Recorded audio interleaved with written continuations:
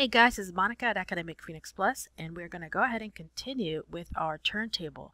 This time we're going to be in the world of After Effects. Alright, the magical world of After Effects. We're going to go ahead and create a new project. I'm actually just going to go ahead and close this out. We're going to go to File, Import, Multiple Files.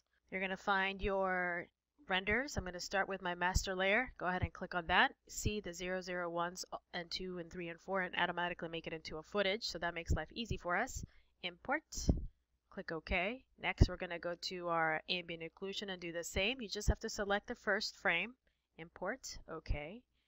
And then finally we have our wireframe. Select the first one, import, OK, done. Alright, so now that we have all of our layers here, I'm going to drag my master layer down here to the timeline, and there she is.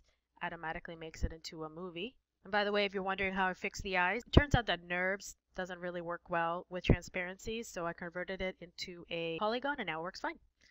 Okay, so that's my master layer. I'm going to go ahead and give myself a little bit more time because I do want to see my ambient occlusion as well as the wireframe.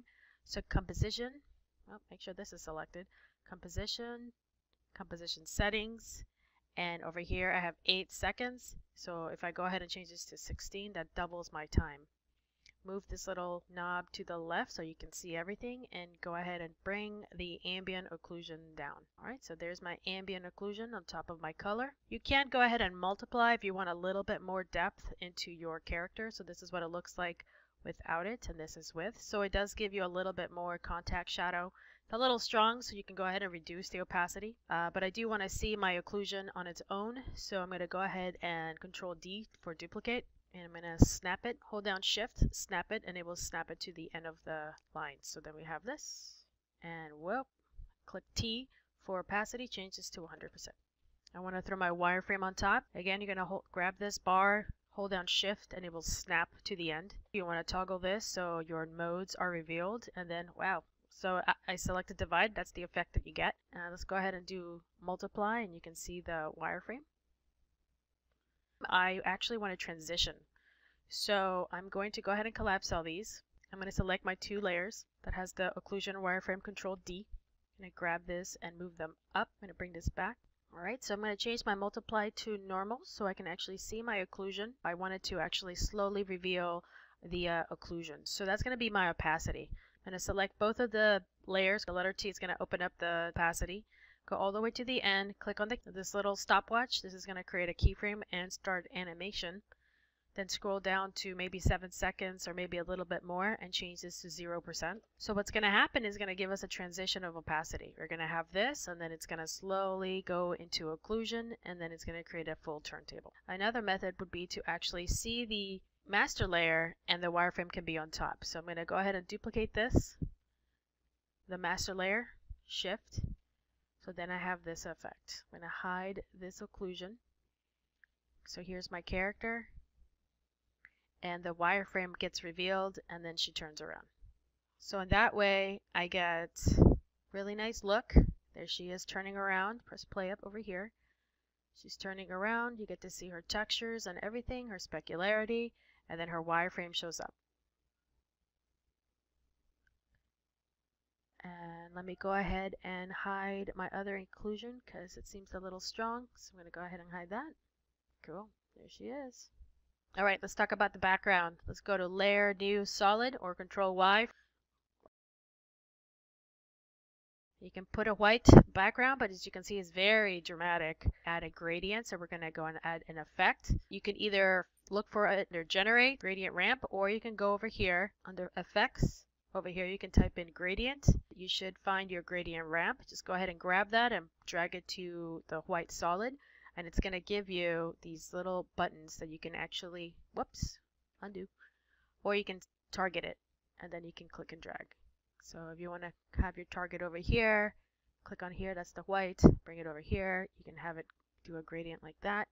You can change the colors if you want, make it a lighter, maybe a little bit more orangey if you want to, or whatever color you feel would be appropriate. That's a quick way of doing a turntable with wireframe, occlusion, as well as color. And you can definitely push this a little bit more. I personally like to do an adjustment layer. I'm going to drag this to the top. I'm going to add a curve, drag the curve to the adjustment layer, make it dark, like that.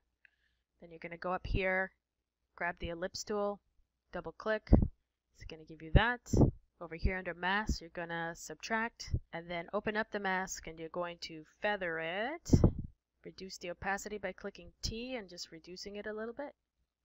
And what it's going to do is give you a little bit of a vignette. I'm going to grab my solid and I'm going to change my white to just a light gray, maybe a little subtle color so you can actually see the vignette. You'll definitely see it up here because of this color is so dark. So a little red, a little gray, you have a little vignette. Maybe it's a little strong. I'm going to go ahead and reduce it a little bit more. And you have a little bit more of an interesting cinematic feel to your piece. So again, this is just kind of fun things to do with After Effects. I mean, you could push this a lot more if you wanted to. All right, now that we have all of our layers together, we have a nice little turntable going on right now. It's time to render.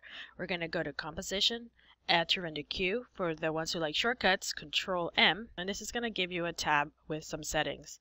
Click on the word Best Setting. This is the place where you could actually reduce the quality, reduce the resolution. But I'm going to go ahead and click OK. Under Lossless, this is where you can actually find what type of compression do you want. I am going to choose QuickTime. I'm going to go to Formats. You can choose a very high resolution, which is Animation. Go ahead and click on OK. I'm going to have my audio output. Make sure that's off. Then click OK. Click on this. This is the place where you get to save your movie. So right here, I'm going to go ahead and call this my character turntable. Save and press Render. This won't take very long, but I'm going to go ahead and pause the video and I will be right back. Alright, it's finally rendered. Here's my movie, and there you go. A nice turntable of my character rotating. That's her color with some occlusion, and then the wireframe comes on. You can see her wireframe. How to create a turntable with occlusion, wireframe, and color using Maya 2017, its new setup with the render layers and a little After Effects to combine it all together. Alright, thanks everybody. That was fun. Maya 2017 has a lot of surprises, but it's very strong, fast, and I'm looking forward to using it more.